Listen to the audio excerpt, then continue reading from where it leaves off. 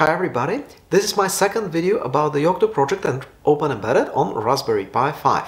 In the first episode, I showed you how to build core image base based on the Yocto Project long-term support release Scarthgap, flash it on a micro SD card and boot it on Raspberry Pi 5. This was a very simple demonstration, basically the first thing that you're supposed to do when you are building your own custom GNU Linux distribution. Now we are proceeding with baby steps. So the second thing that I'm going to do is to enable SSH, which will allow me to access this Raspberry Pi 5 over the network. Here is the hardware that I'm going to use in this video. Of course, again, the star of the video is a Raspberry Pi 5.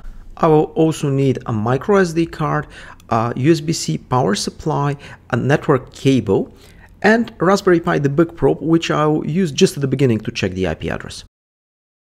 I'm pretty sure the subscribers of my YouTube channel are familiar with Secure Shell, also known as SSH, but let's do a proper quick introduction. This is a cryptographic network protocol with a client-server architecture. It provides remote access to Unix-based and Linux, of course, computers.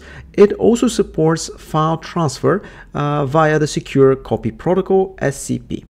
Most of the action with the Yocto Project and OpenEmbedded actually happens in a Linux terminal. So here we are again on the desktop computer that I'm using to cross-compile images for Raspberry Pi 5. I'm going to enter the location where I built core image base for the previous episode, and I'm going to make some modifications there. I initialize the build environment again, and I'm going to use a tool called bitbake-getvar to check the content of a variable within my build environment. The name of the variable is extra_image_features, and as of the moment it contains only the value debug tweaks.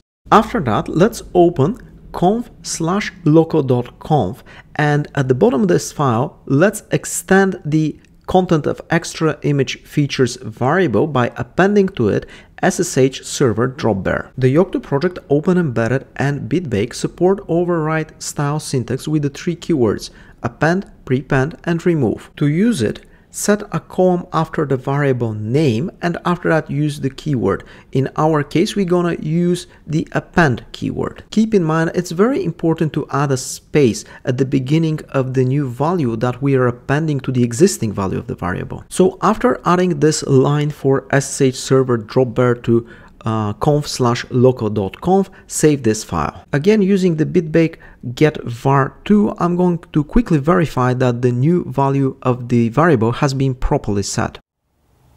The line that I have just added to my local.conf will install the Dropbear minimal SSH server.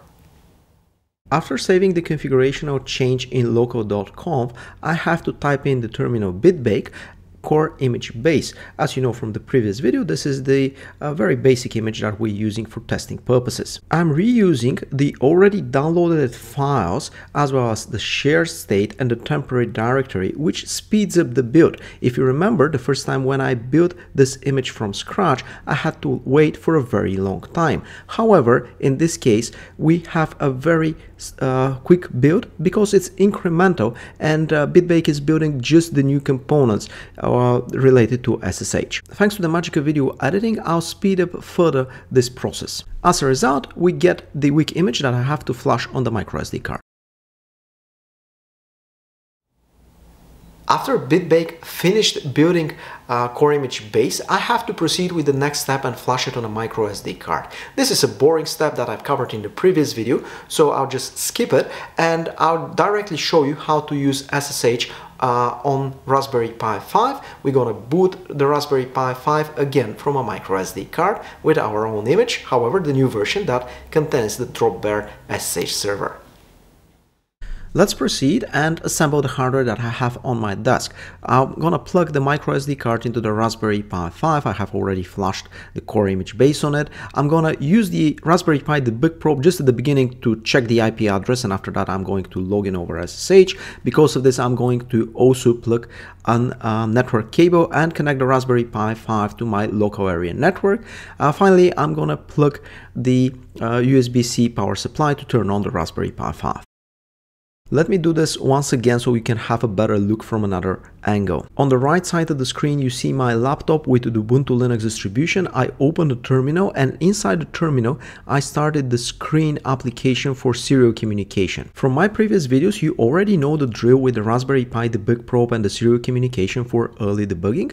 For next videos I have in mind to do some technical deep dive about the bootloader and the kernel and debugging them with serial communication. However, now I'm just going to log in as root without password and check the IP address that has been assigned to the Raspberry Pi 5 from my router.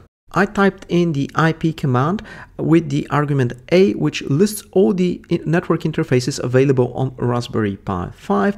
As you can see, an IP has been assigned to the LAN port, which is enumerated as ETH0, and the IP address that I have locally is 192.168.5.195. I don't need serial communication anymore, so I'm going to remove the Raspberry Pi debug probe. Of course, there are many different ways how to check the IP address that has been assigned to the Raspberry Pi 5. And if you don't have the Raspberry Pi debug probe, you can just have a look at the information at your router. After that, on the terminal on my laptop, I'm going to use the SSH command to log in as user root using the IP address that I've just retrieved. This way I can log in the Raspberry Pi 5 through the network. Because I'm connecting to this Raspberry Pi 5 with this operating system for the very first time, I have to confirm the RSA key fingerprint. After that, I'm typing in some very basic commands to check the Linux kernel version and the operating system version. We know that this is built based on Yocto Project LTS release Scarthgap, but it's always good to check that what we expect is actually happening. By the way, for this image we are using a Linux kernel version 6.6 that has been built from the fork maintained by Raspberry Pi in GitHub. This has been all done thanks to the recipe available in Meta Raspberry Pi BSP layer.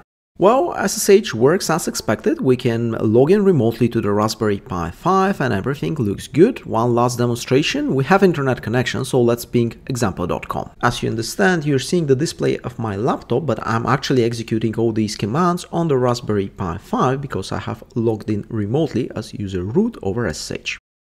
As a conclusion, what have we hopefully all learned from this video? We have a good basic understanding how SSH works and how we can access remotely a Raspberry Pi 5 over the network. We learned how to enable SSH using the Dropbear SSH server in our custom Linux distribution built with the Yocto Project and OpenEmbedded. And along the way, I've demonstrated you how to use the bitbake-getvar command line tool so that you can check the value of a variable within your build environment.